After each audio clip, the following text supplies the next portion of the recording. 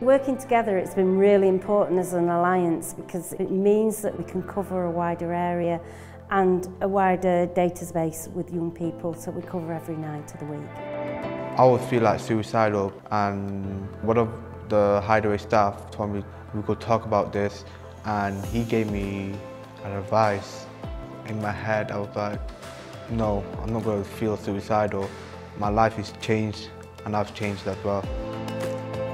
It's community trauma, so we're trying to find ways to address that and also train other people when there's high visibility of violence. 84 Youth have been supporting me because my son has just recently passed. I have a grandson and he's taking it really, really bad.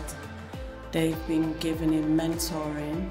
84 Youth, like, they get me, they get what my position is, and like, it's just comfortable to work with them because, you know, I can have fun, smile.